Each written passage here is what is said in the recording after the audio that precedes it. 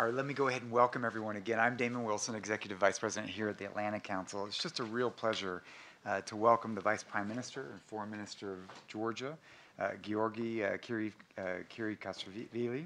We're delighted to have you with us here tonight on what I think is your first visit to the United States as Foreign Minister. However, you know the United States quite well.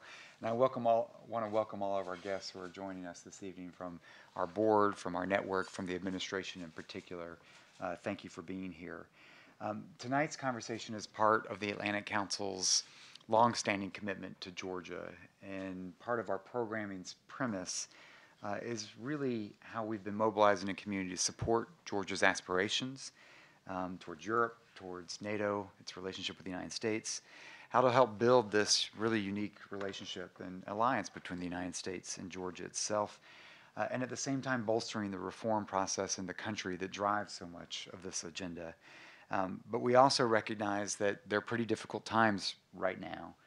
If you look north to the challenge that Ukraine is facing, south to the conflict in Syria, to your European partners who are dealing with economic challenges, a migration challenge, and to the United States that continues to grapple with the question of what is its sustainable role in the world and in this region, not to mention the challenges that Georgia faces to its own sovereignty, as well as, of course, the always heated political scene in Georgia. And so what we have here this evening is part of a community that we've been working to build of Americans and others that believe strongly in Georgia's future and believe strongly in American leadership in this region working with Georgia. So tonight we look forward to your remarks, Mr. Minister, and to our conversation on the relationship with the United States, on Georgia's relationship with the alliance, with NATO in the run-up to a summit next year in Poland, to prospects to grow and build trade and investment, as well as seize energy opportunities in the region as well. So with that, let me again welcome you on behalf of the Atlantic Council and invite you to offer a few words on the record before we turn to our dinner. Thank you very much, Damon, and dear friends, ladies and gentlemen. I am really pleased to be here. I am pleased to have a chance to talk to policymakers, decision makers. It is extremely important to exchange the views over the prospects of development of Georgia and the wider region. I will, from your permission, make some remarks and then we can switch to conversation. Euro-Atlantic integration has been and firmly remains Georgia's foreign policy priority. We believe that our national security and lasting regional peace can be achieved only through our strategic partnership with the United States and through our integration into NATO. In recent years, both security and democratic values have been endangered in our region. Russian aggression, first against Georgia and now against Ukraine, left no doubt about Russia's intention of carving out a sphere of influence in the post-Soviet space. Western passivity in the face of Russian aggression not only encourages Moscow, but also discourages the regional countries. It is impossible to appease Russia by striking geopolitical deals with Moscow, because tomorrow these agreements would be quickly forgotten by Kremlin if necessary. Also, so-called frozen conflicts provide only temporary peace that will inevitably turn into greater problems later on. These conflicts do not resolve by themselves without the active political and diplomatic engagement from the West. Georgia chose a cautious yet very principled foreign policy, and in the past few years made a steady progress towards democratization. Not only did we manage to escape Russia's diktat, but also created a viable state with evolving democratic institutions. Our relationship with Russia remains our greatest foreign and security challenge. The Georgian government continuously demonstrated its goodwill to persuade Russia to fulfill the August 2008 agreement and withdraw from Georgia-occupied territories, Abkhazia and South Ossetia. We have been conducting principled negotiations with Russians in Geneva, as well as talking to them through Prime Minister's special representative. We also established a visa-free travel regime for Russian citizens, unilaterally. Despite our best efforts, Russians grabbed more territories, erected barbed wire fences, and signed the so-called cooperation agreements with de facto authorities. These agreements establish a definitive policy of creeping annexation of these lands by Russia. Despite these provocative actions, Georgian government remained truthful to strategic patience. However, as history has taught us, it is an illusion to count on Russia's goodwill in resolving conflicts. Our main tools for winning is building democracy and the rule of law. Indeed, Georgia has been and remains a champion of liberty and democracy in the region.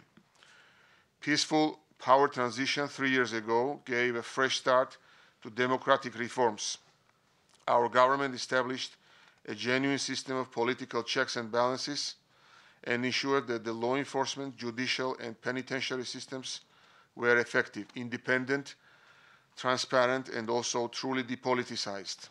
We have achieved a lot, but there is still more to accomplish.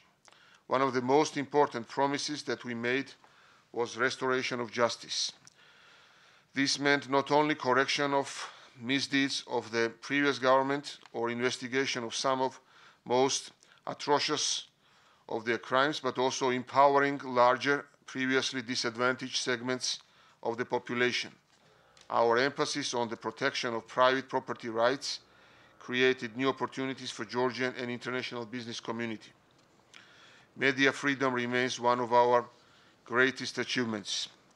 The government does not control any media outlets, including the state-funded Georgian public broadcaster. In the last few days, we have witnessed a legal dispute over the ownership of the Rustavi 2 TV company.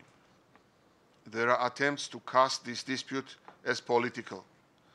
I assure you that everything will be done to ensure that there is no interference in the broadcasting policy of any media company. Let me reiterate that even the most biased broadcasting policy can bring much less harm to the country than our partners' and friends' questions with respect to media freedom in Georgia. Democratic transformation is a continuous process. Practice shows that this process does not end even after joining NATO or the European Union.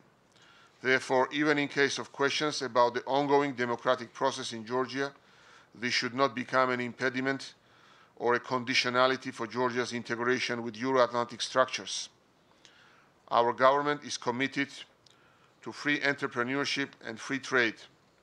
According to the World Bank new report on governance, since 2012, Georgia made very impressive progress, jumping dozens of places in the World Bank ranking in terms of regulatory quality, voice and accountability, rule of law, political stability and absence of violence, and government effectiveness, and control of corruption. These improved practices helped us to retain economic growth and political stability in a very volatile regional environment. When double crisis in Ukraine and the Middle East drained out region of international investments and seriously shook the economic and monetary credibility of regional countries, Georgia still remains resilient to all these crises. Once again, Georgian people's huge and bold investment in democracy paid off and gave our government mandate to continue with political and economic reforms. We are committed to these reforms, and we need strong support from the West, first of all, from the United States, to keep our good work going. Above all, Georgia needs reassurance. Despite all the hardship, disappointment, fatalities of our soldiers in military missions in Iraq and Afghanistan, and previous failed expectations of membership action plan for NATO, our public remained committed to the Euro-Atlantic course. Our people registered very high preference for Georgia's membership of both NATO and the EU. According to various authoritative surveys. Yet this tendency cannot be taken for granted, as in the absence of solid commitments to Georgia from the West, our electorate may begin to question the benefits of Georgia's Euro-Atlantic choice. Let me say that the Western approach to regional conflicts has been sporadic and incremental. As soon as any regional conflict lost its intensity, it would be relegated to the back burner. So, for instance, occupation of Georgia's lands has been hardly revoked as the crisis in Ukraine evolved. And Ukraine may not be the last conflict in the region, and it is not the last conflict in the region. Therefore, what we need is not an incremental approach to each crisis, but a comprehensive strategy to contain and roll back extremism, aggression, and authoritarianism.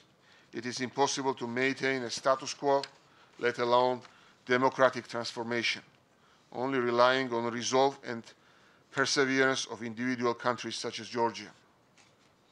Together with our Western allies, first of all the United States, we should work to ensure that Georgia gets its due at NATO Warsaw Summit next year.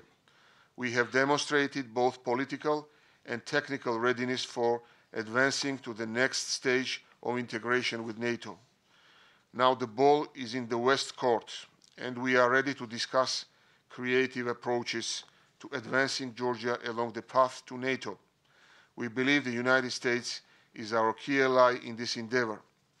Another big issue for Georgia is exploring the opportunity of free trade with the United States. President Obama declared in 2012 that it was time to start the high-level trade dialogue on trade and investment with Georgia. We believe we should start talking about a free trade agreement with the United States. Such an agreement would be mutually beneficial. Needless to say, it would help Georgia economically, but also strengthen the rule of law in our country. An American-Georgian free trade agreement would also demonstrate to regional countries that democratic reforms pay off, and such reforms may have very tangible economic benefits. Finally, I would like to underline the importance of the political support from the United States for Georgia since the first days of our independence.